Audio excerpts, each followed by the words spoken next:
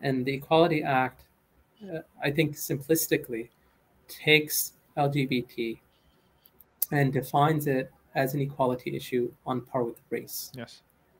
So when it comes to law, policy, and everything else, our tolerance for disagreement becomes equivalent to our tolerance for racism. Right? Like how should the courts view racism? Right? How LGBT becomes the same thing? Right? Opposition to or disagreement with LGBT becomes the exact same thing. What's critical about the Equality Act is that it explicitly calls out religious freedom as something that is inadequate for providing exemptions to said equality. Yes. So now it becomes one of the most critical measures that actually weakens the place of religious freedom in American society.